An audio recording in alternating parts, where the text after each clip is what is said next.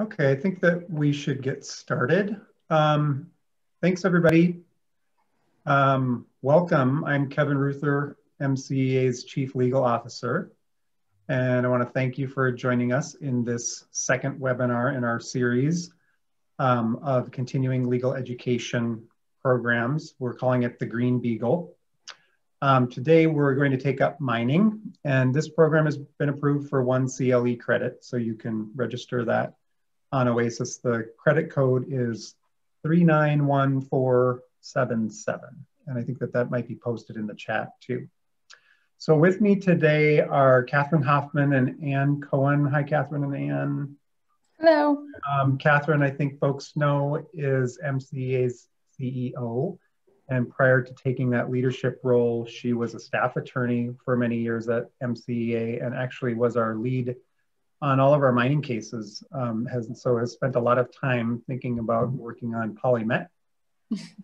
And Ann joined us in 2018, right, Ann? After 30 some years as an assistant attorney general, working for the state and primarily working for the Minnesota Pollution Control Agency.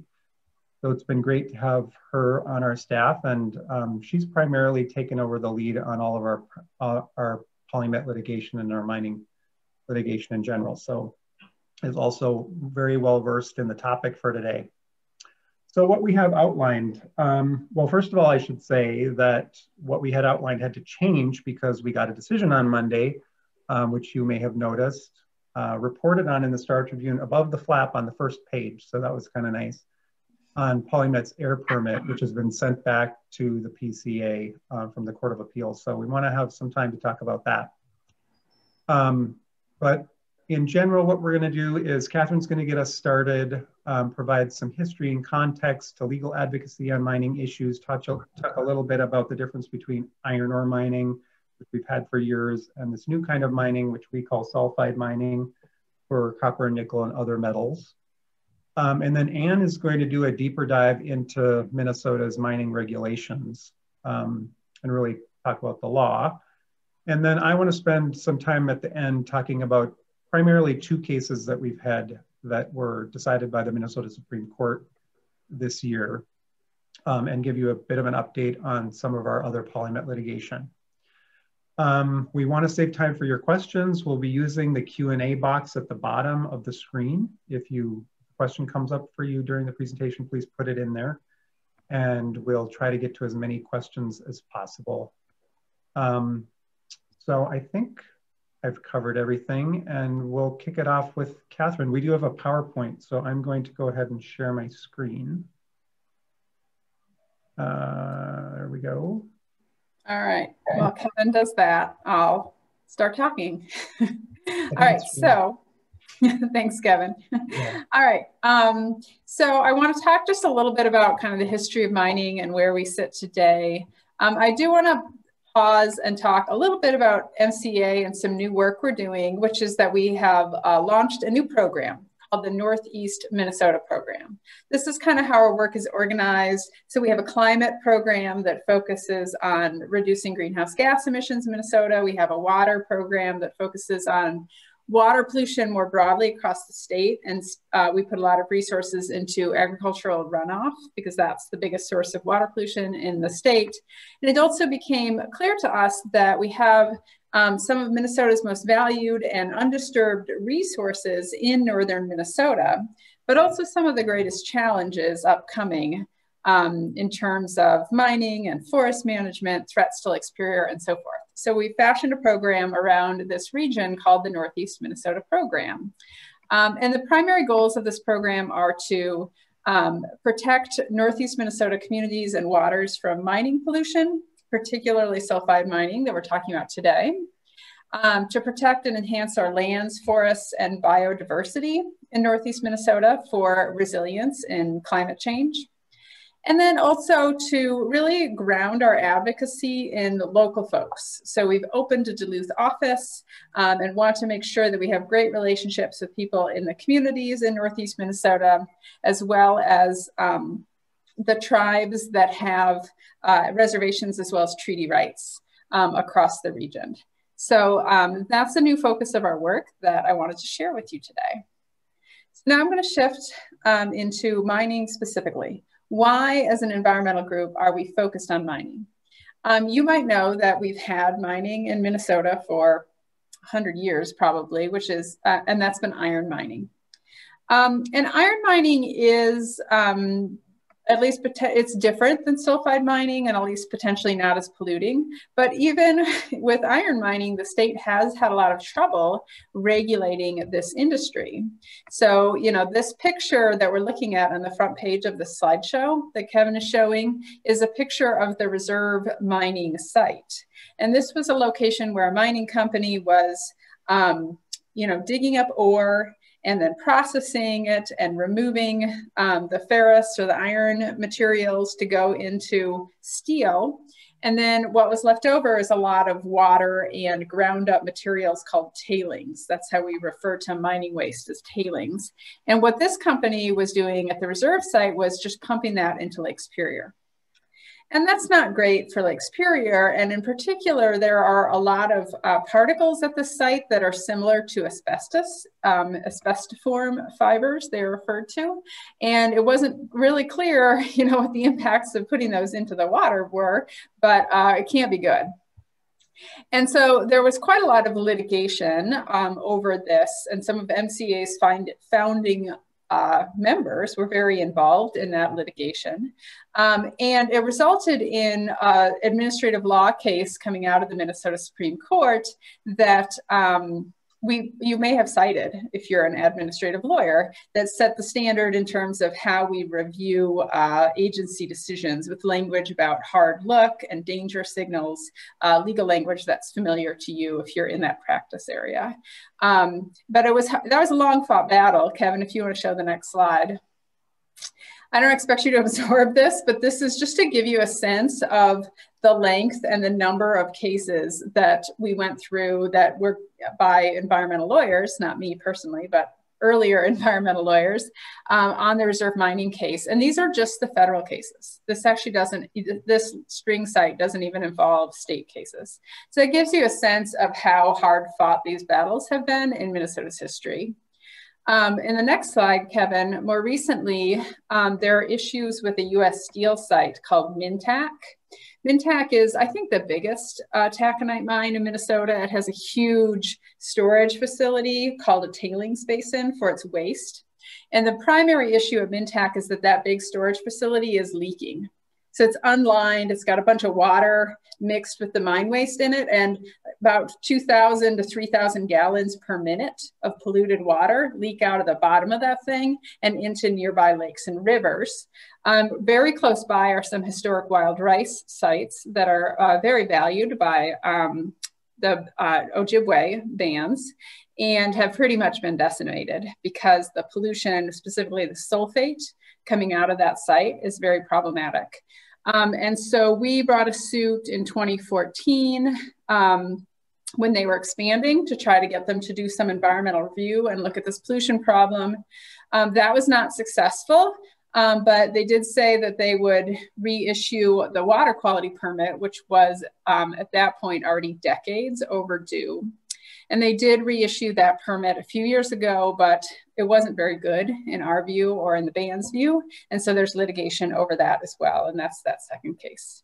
So that's iron mining. And so that hasn't been easy. And I think there's some reason to believe that the agencies have struggled to effectively regulate this industry.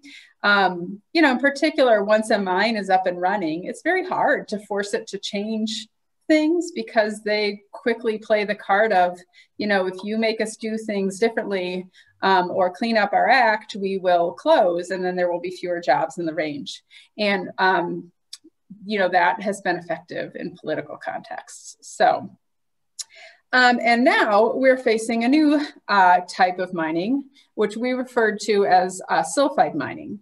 So sulfide mining includes mining for copper, nickel, platinum, palladium, sometimes gold, sometimes cobalt. They're basically a whole family of minerals that are typically found embedded in sulfide-bearing ore.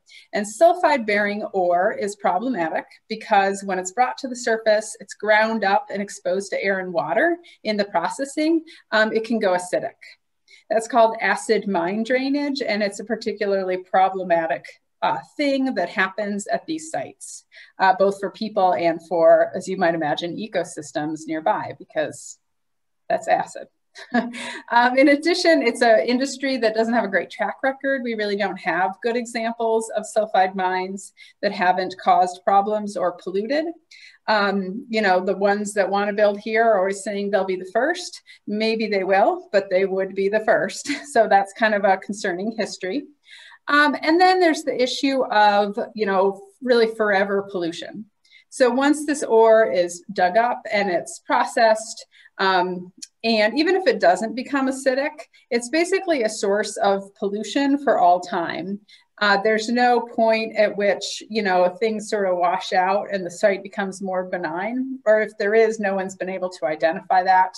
You know, the company's own models tend to show that, you know, they're looking at, you know, pollution for hundreds of years. And that means for hundreds of years at the site, either it pollutes or, you know, there has to be some very active management going on to prevent that. Collecting water, a big wastewater treatment plant, which raises the question of how do you pay for that? Because a forever wastewater treatment plant is pretty expensive. So those are the main concerns. And more than that, to show you what this map shows, sorry, it's just like going over and over.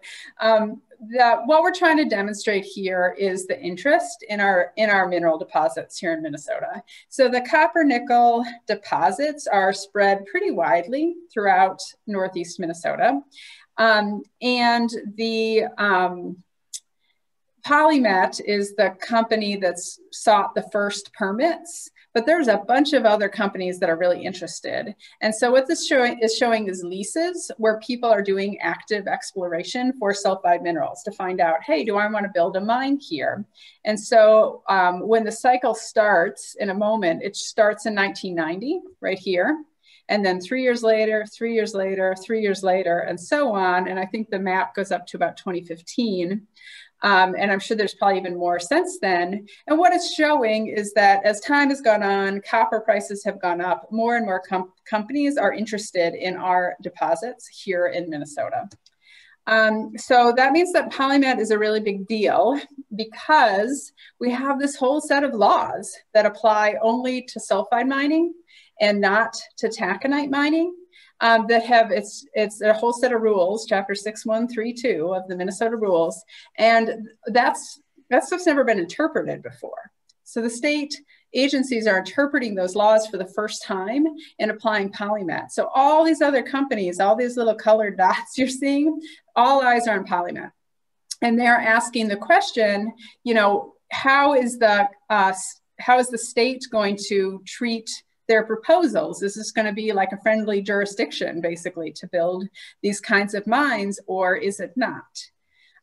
We at MCEA are asking slightly different questions. Kevin, if you want to go to the next slide,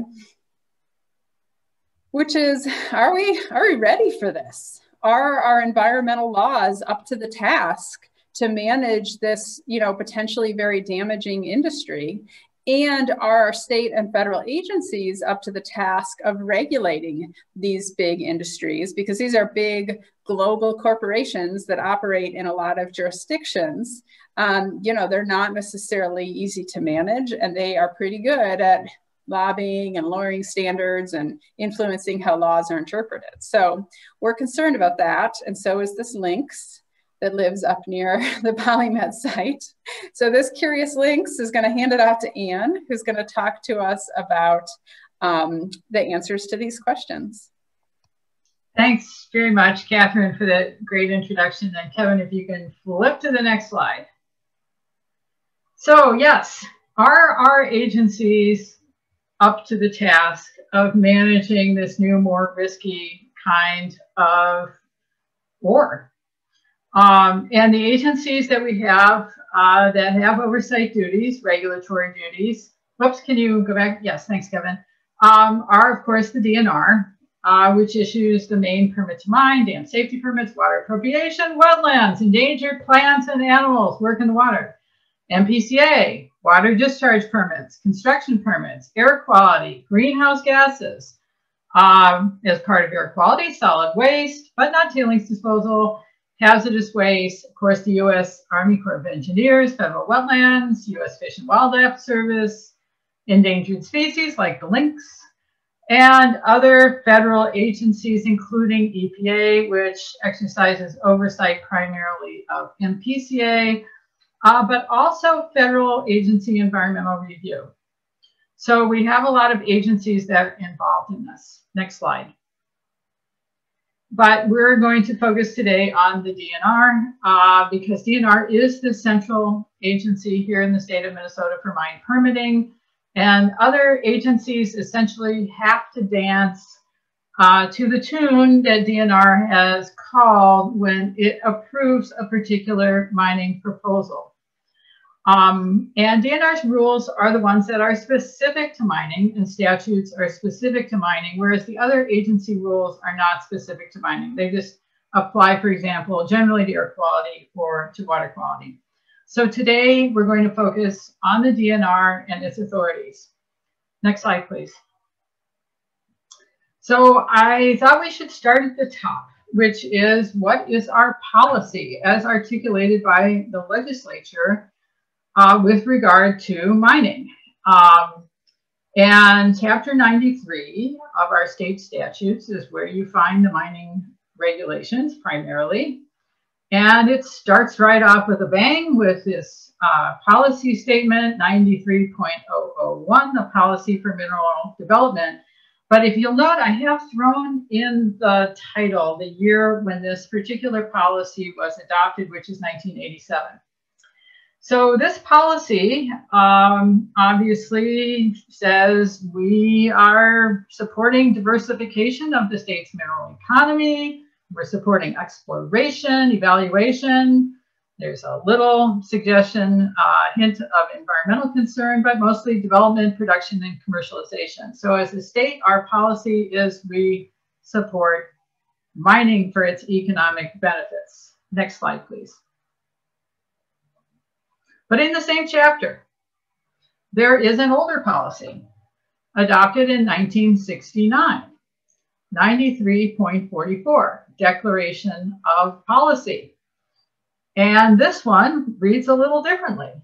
In recognition of the effects of mining on the environment, it is hereby declared to be the policy of this state to provide for reclamation, and skipping down to control possible adverse environmental effects of mining, preserve natural resources, et cetera, et cetera.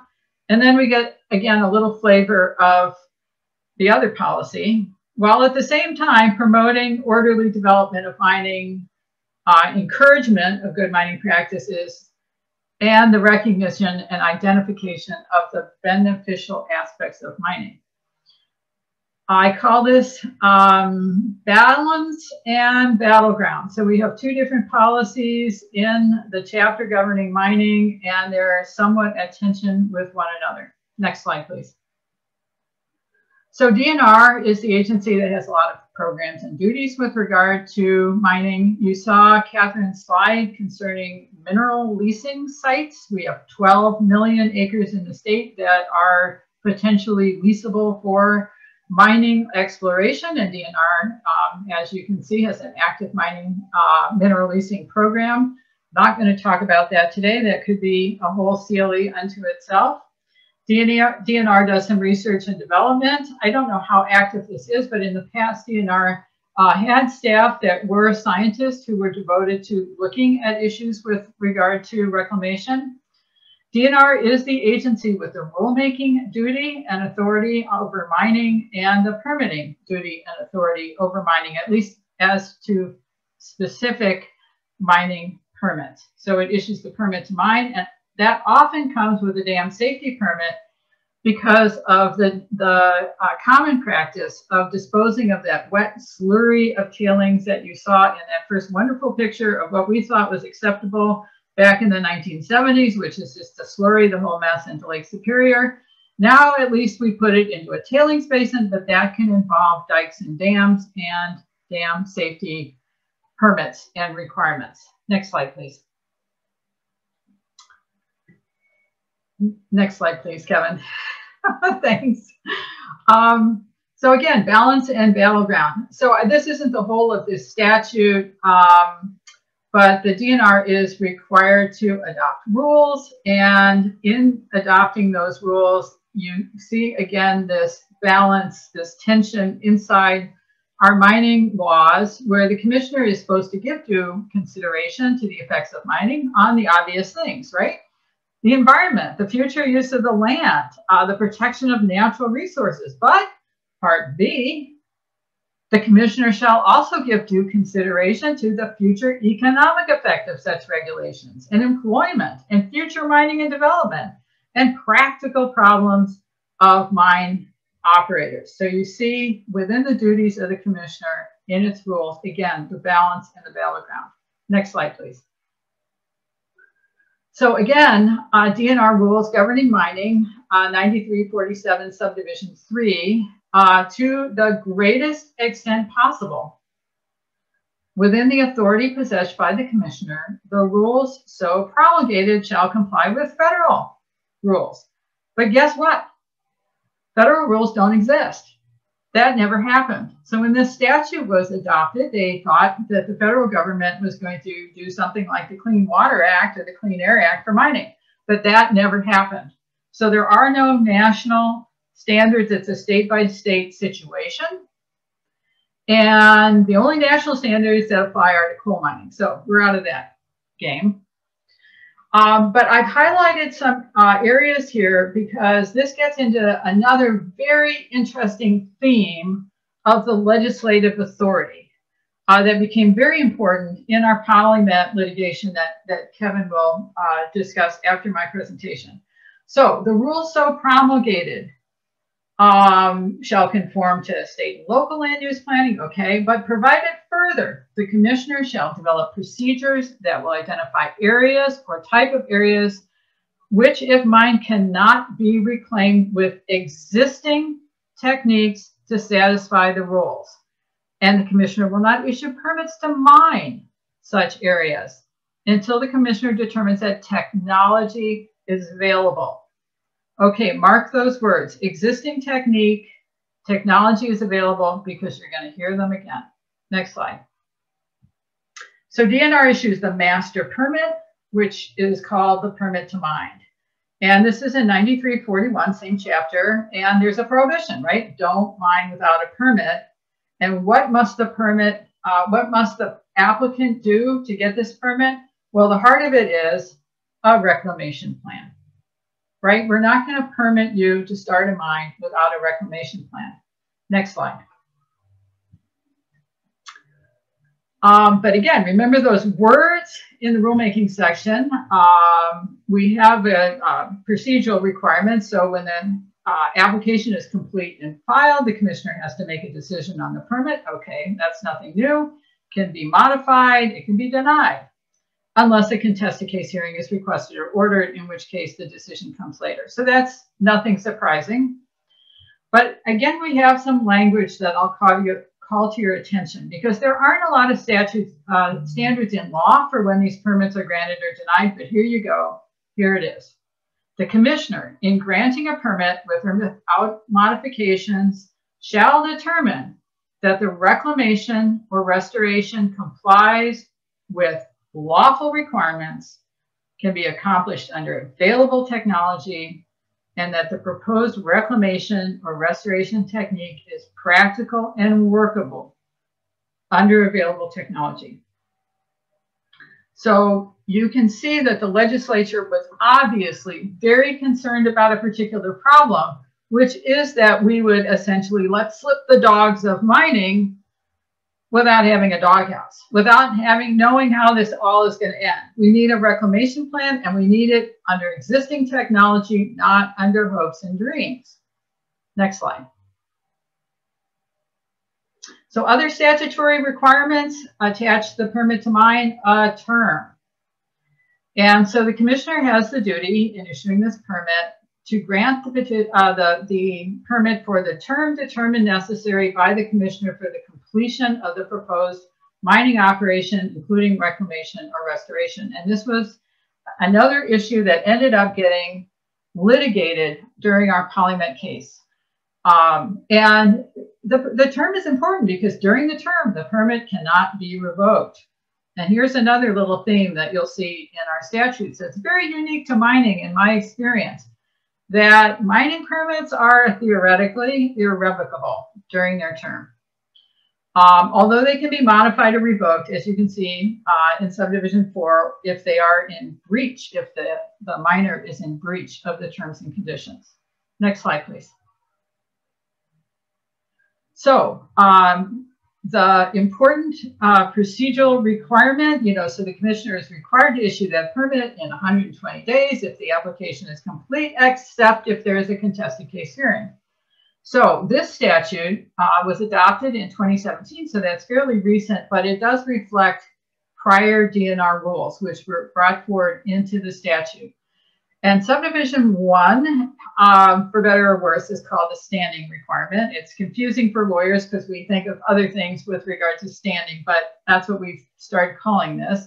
And it says that any person owning property that will be affected by the proposed operation and federal, state, local governments can ask for a contested case hearing on the completed application. And so this was, again, one of our big fights in PolyMet. DNR had a very narrow view of who a person was affected by the proposed operation, and we were trying to expand that universe. Next slide, please.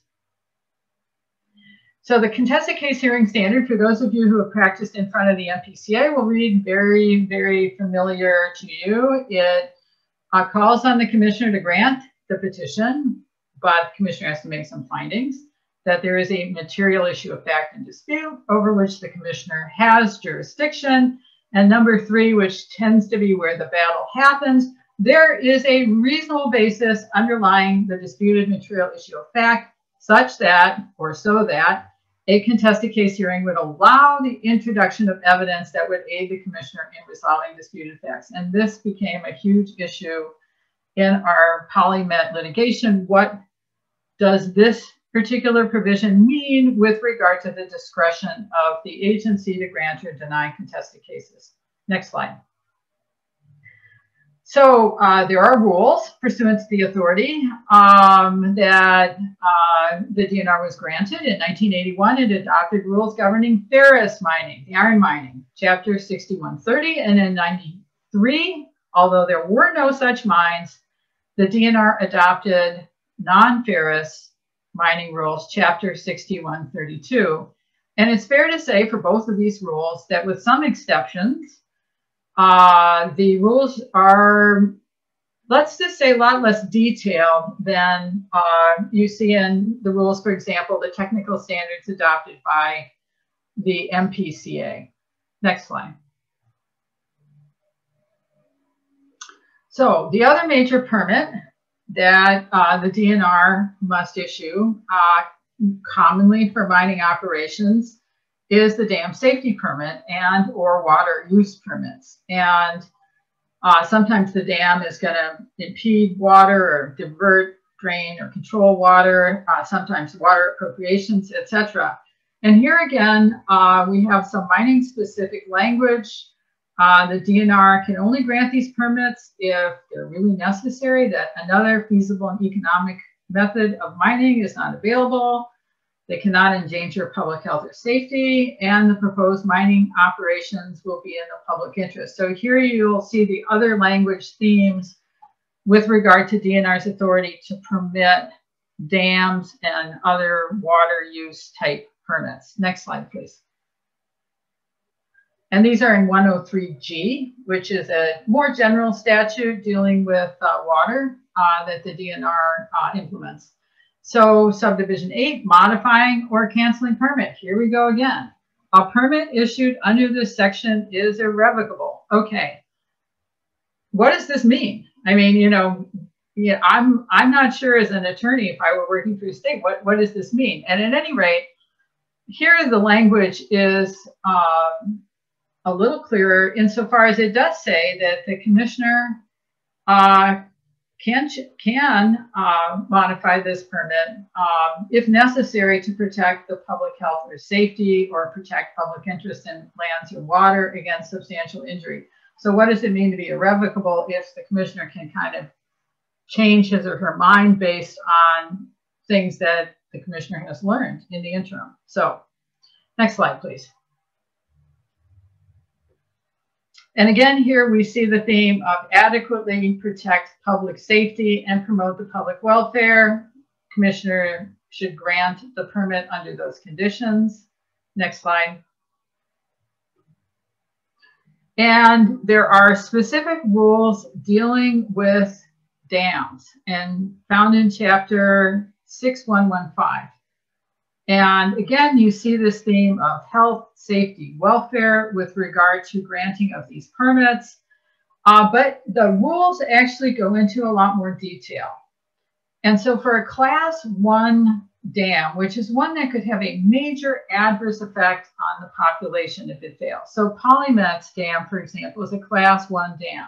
It's going to be a very high dam, maybe the highest in the state. And if that dam should fail, the tailing should liquefy.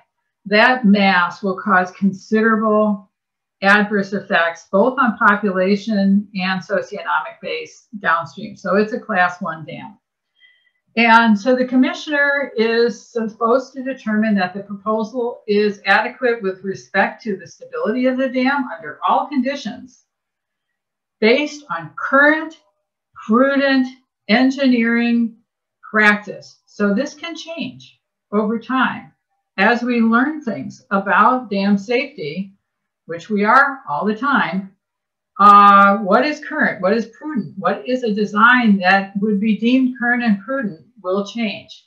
And the degree of conservatism must depend on hazards. So if you have a high hazard dam, you need to hold your design to the highest of engineering standards, the most prudent, the most current. And again, another factor in issuance of a dam permit is compliance with prudent, current environmental practice throughout its existence. So will this dam, prevent environmental issues throughout its existence? Next slide. So to sum up the mining regulation, we see that in Chapter 93, DNR has a dual mission. It is both tasked with the promotion of this industry for its economic benefits, but also the regulation of this industry to protect our natural resources. We see that DNR has adopted mining rules governing ferrous and non-ferrous mining, Chapter 6130 and 6132.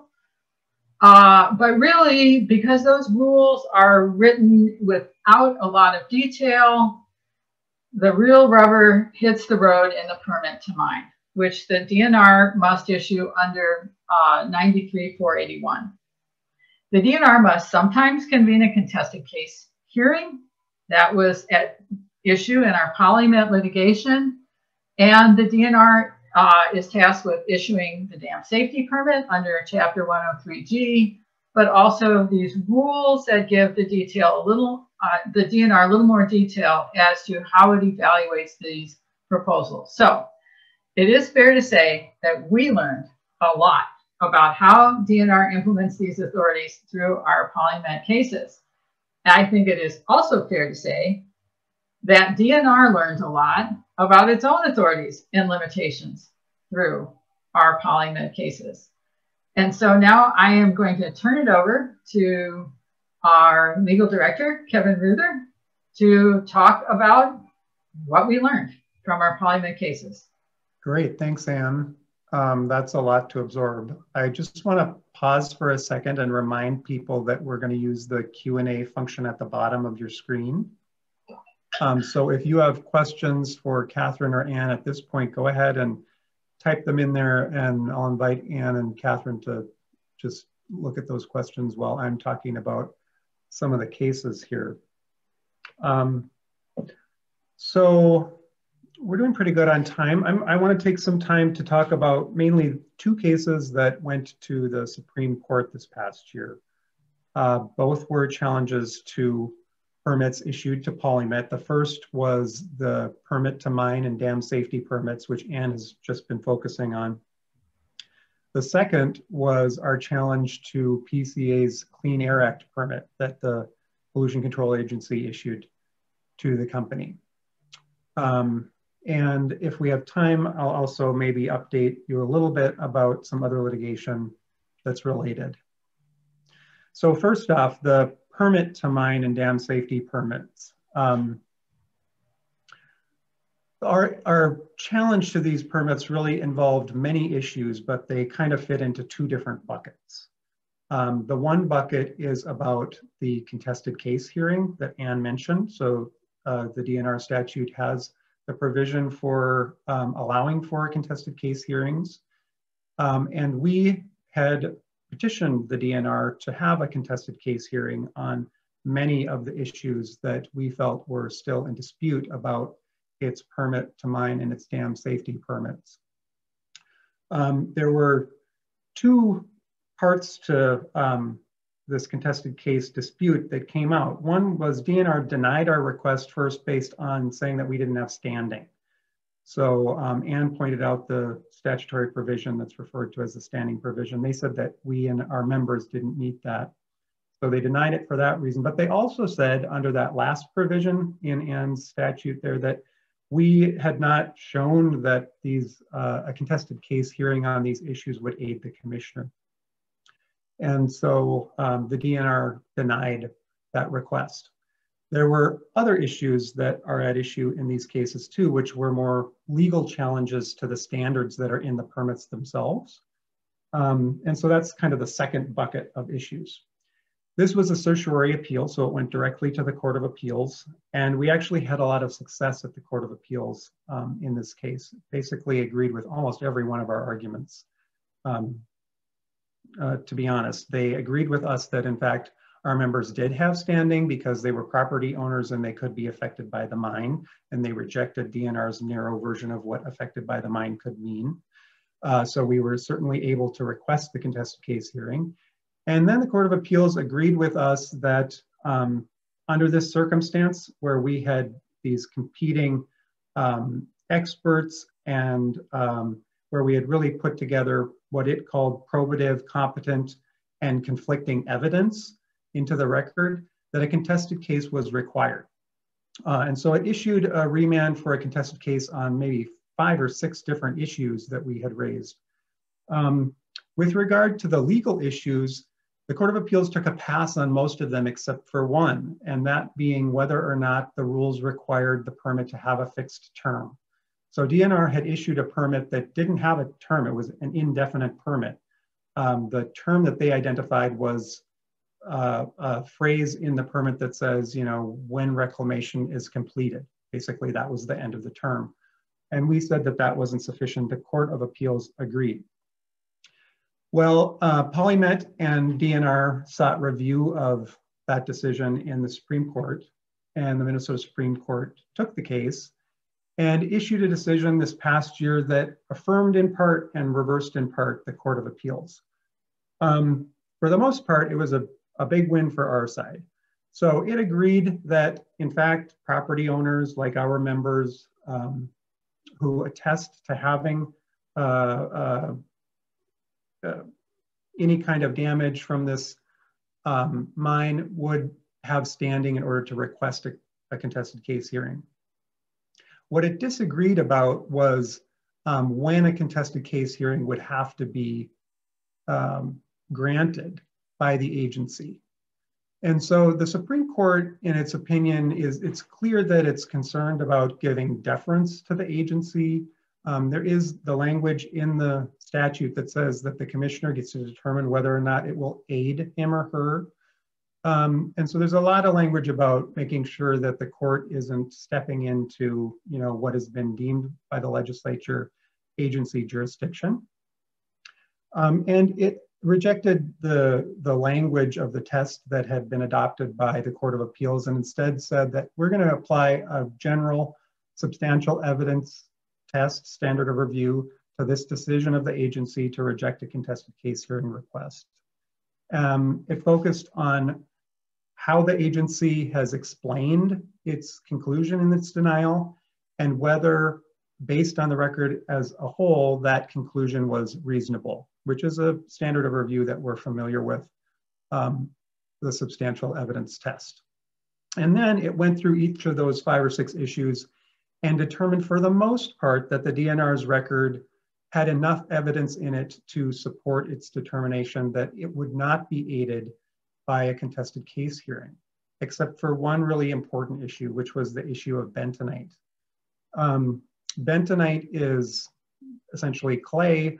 It is going to be used in PolyMet's proposed mine tailings basin as a barrier to prevent pollution from leaking out of the tailings basin.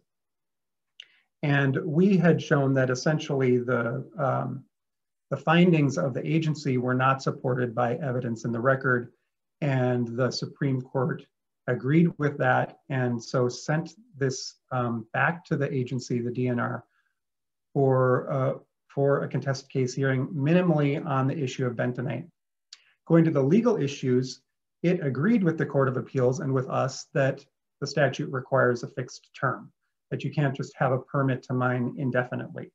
And so now that this is back at the agency, at the department, the DNR is going to have to figure out how to put a fixed term into this permit if it reissues it. It didn't reach any of the other legal issues that were also not reached by the Court of Appeals. So those are still sort of hanging out there. The question about what's next, we're not really sure. We haven't heard from the DNR. At a minimum, they have to have a contested case on the issue of bentonite and whether or not that's a sufficient barrier. Whether it's practicable or practical and workable, I think, are the terms in the rule. The court said in its opinion that DNR could certainly have a contested case on other issues. It could broaden the scope of that contested case. So that's an option. DNR, I think, could possibly delay a decision to have a contested case hearing until some of these other issues are resolved. So as I mentioned, we have a number of other appeals pending, and they involve issues that are affected not just by bentonite, but by other things that could really be evaluated in a contested case hearing.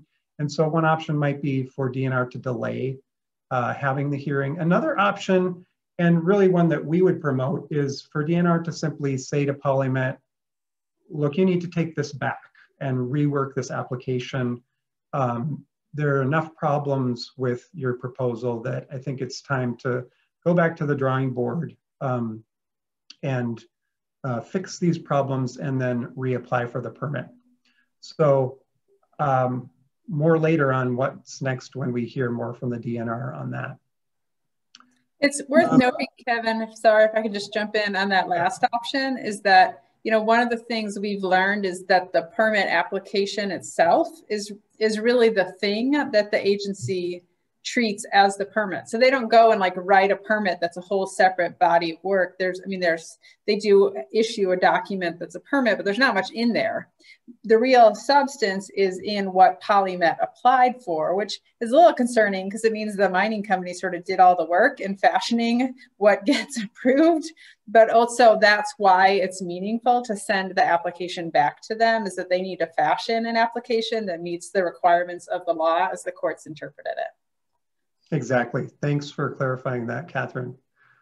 So the other case that I just wanted to spend a couple minutes on is the air permit appeal. So this, of course, does involve federal law, the Clean Air Act, but also state laws that govern air emissions in the state. So in this case, again, it was a certiorari appeal. It went to the Court of Appeals, up to the Supreme Court, and then the Supreme Court remanded back to the Court of Appeals. And it's that Court of Appeals decision that we just got on Monday that I can talk a little bit about. But before I get to the opinion, I have to explain some of the issues. So PolyMet had applied for what's known as a synthetic miner permit under the Clean Air Act. So the act sets a threshold of emissions at which a facility is considered to be a major source. And if you're going to pollute over that threshold and be a major source, there are a set of more stringent regulations and controls that apply to your facility, including the need to comply with BACT, which is best available control technologies. But the Clean Air Act also allows facilities that have the potential to emit over this threshold to agree to permits that will limit their emissions to below the threshold. And that's why it's called a synthetic minor. They have the potential to go over, but synthetically they're agreeing to be a minor, not a major source. And by agreeing to those lower pollution amounts, the facility can then avoid the more stringent regulations, including the best available control technology analysis. And so that's what Polymet did here. It said it would limit its emissions by limiting the amount of ore that it was putting through its facility each day to 32,000 tons per day. And its modeling showed that at that throughput limit, its air emissions wouldn't be that of a major source. And so that's the permit that the PCA drafted and issued to Polymet. Put it out on, PCA put the permit out for public notice. We commented on it. And 10 days after the close of the comment period on that permit, Polymet filed with Canadian security regulators a report that indicated that if it doubled or tripled the throughput, in other words, made a much bigger mine or mined much more quickly, it could make a heck of a lot more money, like way more money.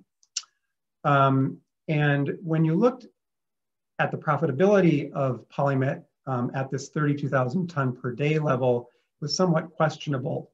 That profitability went from, I think, 10% up to like 28% in these other scenarios where it would be operating an expanded mine. Well, we, of course, were concerned about that because is this just Polymet getting its nose under the tent?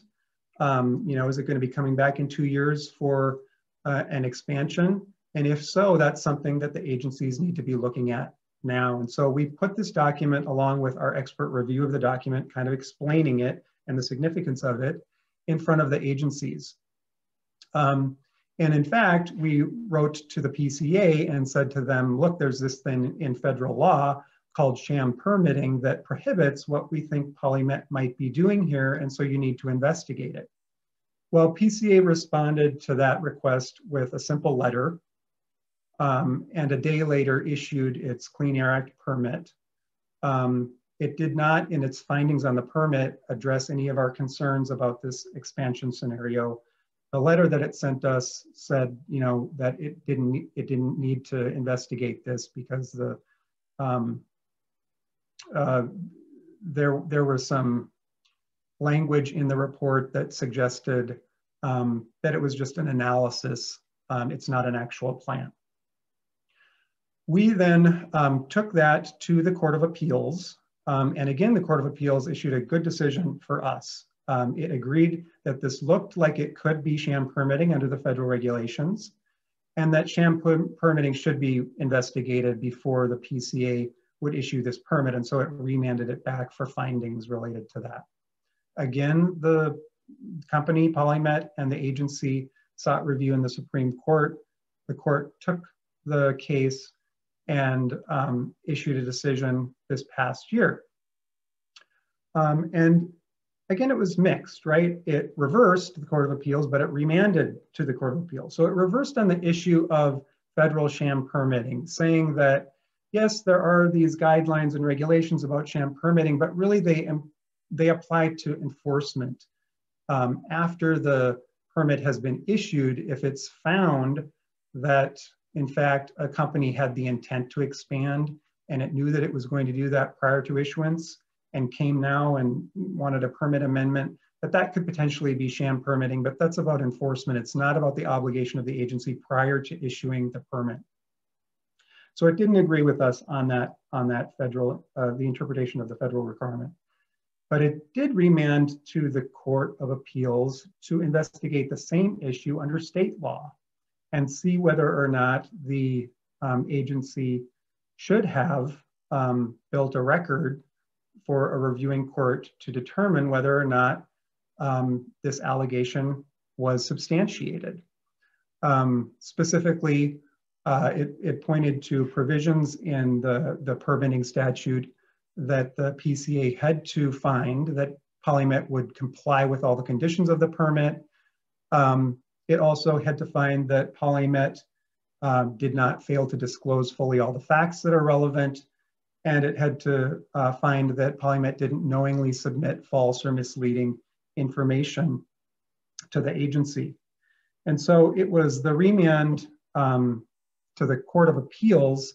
That decision was issued on Monday, and the court basically reaffirmed its earlier decision and said, look, PCA, yeah, you sent this letter a day before issuing the findings, but it doesn't really resolve the problem. It doesn't explain to us why this isn't an issue that you should have investigated. And by the way, there aren't any findings when you issued this permit relevant or relative to the allegations that the relators had made. So this is also now the agency has, or the court has remanded to the Pollution Control Agency to fix these problems. Let's see, I have a list here of other matters that are pending. I don't think that I'm going to go into them because we're getting short on time, and I want to make sure that we do have some time for questions. So let me take down the slideshow and jump to Anne. You know, we've mentioned that we've learned some things through the court cases, but we've been working on this administratively for so long. Talk a little bit about what we've learned just by being involved so intimately with these mine proposals. Sure. Well, I think Kathryn has somewhat touched on this a little bit. Right. Is that, no, that's fine. You know, one of the things that we've really come to observe is that there is no permit. You know, the application goes back and forth between the applicant and the DNR, and they have what they call an iterative process. And this is not bad. I mean, DNR is taking a very careful look at the application, but at some point, DNR just said, okay, good enough. And they don't issue a permit in the same way as, for example, the Pollution Control Agency issues a permit. So an air permit, take, for example, would be 150 pages, very detailed terms and conditions that the permittee must comply with, written in enforceable language. And DNR doesn't do that. You know, so it makes it very hard to tell what has actually been allowed with regard to this mine. When must it end? Well, now DNR is going to have to tell us. When is the reclamation going to be complete? DNR is going to have to tell us at least that. But, you know, when is mining supposed to end? When is, you know, the first closure activity supposed to be done? We don't know, because it's too vague. You know, the permit application isn't written in enforceable language. The permittee shall doesn't appear. Kathryn, one thing that I wanted to address is this issue that our opponents often point to with regard to these metals, in particular, for example, cobalt, which is primarily mined in the Democratic Republic of Congo, that, you know, there are human rights abuses, child labor issues. Why should we be getting our cobalt from Congo when we have a source here in Minnesota? And doesn't that weigh in favor of going forward and mining this resource? Yeah, so we do hear this a lot, this question of, you know, mining is done badly other places. Let's do it in Minnesota where we'll do it better. And which is, of course, premised on the notion that we will do it better, which honestly, these proposals we've seen, in many cases, that's not at all clear. Like, these proposals are just as polluting as they are in other places. To hone in on this issue of cobalt, specifically, cobalt mining in the Democratic Republic of Congo is really kind of horrific. Like, Google cobalt mine in the DRC if you dare. There are these terrible stories of children working in the mine that are killed and maimed. It is awful. And the company that owns a big chunk of one of those mines is Glencore. Glencore is also the main investor. They own at this point PolyMet. And so the same company that's engaged in these terrible business practices and massive violations of human rights in other places wants to mine here. And to me, I don't think we should be doing business with companies like that. I don't think we should validate their business model. I don't think we should allow them to profit. I think we have an obligation to turn them into an international pariah until they do better. If we support human rights and we oppose those practices, the best thing we can do is refuse to do business with companies that act in that way. And, you know, not only can the state of Minnesota do this, but we can do this as consumers. There are efforts to put pressure on these companies. There are some business coalitions that are looking to increase supply transparency to get it so that you know if the cobalt in a product, it came from, you know, a mine that respects human rights or a really terrible mine. So it's good to support those coalitions and those companies, and that's a good thing to do research on. The other thing I want to say about this is that no amount of mining is going to fix this in Minnesota is going to fix this problem for a couple of reasons. One is that we have hardly ever any cobalt here. So it's really trace amounts. The PolyMet mine, if it operated for 20 years as proposed, it would produce enough cobalt to get about 1% of the world's supply for 1 year. And so it's not going to change the global market for cobalt. That mine is still going to operate and still be problematic. We really need other strategies to get at that problem. Mining in Minnesota is going to really have no effect on that at all. Thanks. Anne, I see that there's a question here about sort of the federal interplay. Can the federal government come in and quash a project, or could it approve a project that Minnesota didn't want? Can you talk a little bit about the role of the federal government in these mining proposals? Sure. So really, the federal government, other than for coal mining, doesn't have rules and regulations that apply to the states. So it is a state-by-state situation. So we approve our mines based on our state law. And you might wonder, is our state law the best state law? Are we really the height of regulation? And the answer to that is no, but we don't have time to really go into that today. So the federal government could get directly involved insofar as the federal permits are concerned. So there are permits that have to be issued by federal agencies. So here, for example, the 100-acre swamp is going to be essentially removed by PolyMet's open pit mine, and the U.S. Army Corps of Engineers, a federal agency, has to permit that. So that would be a role where the federal government could take in action through the Corps of Engineers and EPA, which works with the Corps of Engineers to say no, you know, or you need more, you know, you need to develop a better wetland substitution plan for the proposed destruction of these wetlands. So the federal government can't directly do it, but maybe indirectly would be the answer to that question. Great. So unfortunately, I'm seeing that we are out of time. Maybe I'll take one more question since we started a little bit late. And folks obviously should feel free to drop off if you want to. So there's a question about the permit term. Does that also apply to the dam safety permit, or is it just a permit to mine issue? So one of the ironies of the PolyMet case was that at the very same time, the DNR was telling us it was essentially impossible to put a term on the permit to mine. They put a term on the dam safety permit. So there is a requirement to have a term. The dam safety permit had that term, but apparently it was impossible to do this for the permit to mine. So I don't think that helped DNR's case. Right. All right. I think we're going to have to leave it there. I want to thank everybody for attending today. And if you do have more questions, feel free to reach out. And even better, you should join us this afternoon, because we are celebrating these PolyMet wins from 4 to 7 this afternoon at Highland Hills, and everybody is welcome. It's a free event, family friendly. There will be a food truck with pizza and a cash bar and ice cream and games for kids and all kinds of things. So if you can join us, that would be great.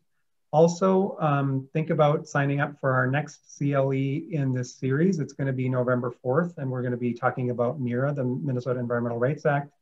You can find information about all these events at our website, which is mncenter.org,